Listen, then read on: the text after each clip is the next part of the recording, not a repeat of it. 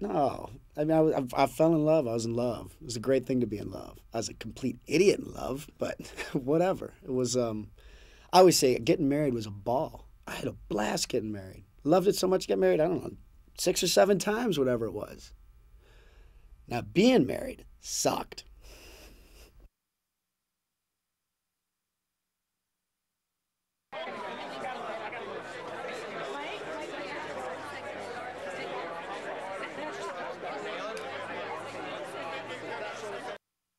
And maybe some people it's just not meant to be. I truly believe I've been so fortunate and blessed in other areas that like my buddy's sitting there. I go, man, maybe it just wasn't in my cards, to settle down and have a wife and that whole Midwestern family that I so grew up thinking that was what it's going to be for me. And he's like, what are you retarded?